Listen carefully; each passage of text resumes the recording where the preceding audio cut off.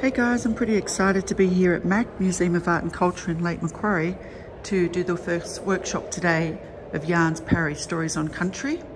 The original artwork's being donated by Transport New South Wales to the Yapung Aboriginal Art Space here at the museum, and this artwork really picks up the footprint that Transport were considering when bringing the bypass for freight trains into Newcastle. We have Lake Macquarie here, and we also have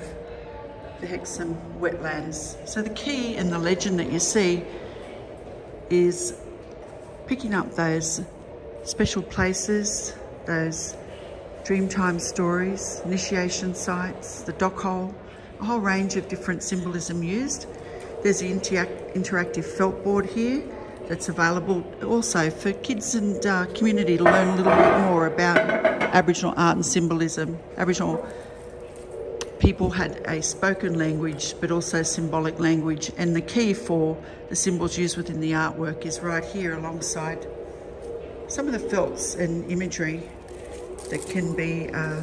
used to learn a little bit more about our local culture. So we're all set up ready for our workshop, and a part of this exhibition is also showing you the journey, because it was a very collaborative journey with Professor John Maynard, Ray Kelly Jr. and the team to record that journey forward with knowledge keepers to explore, research and bring the information together. Over here there's a tablet which people can jump onto the Transport website,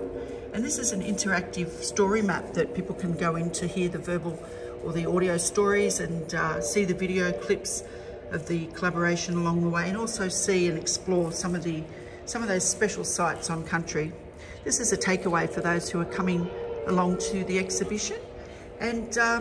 also the stories, the research, and the extended stories, so that those who are interested can have a little look at those full stories on country of some of the most significant sites across this land.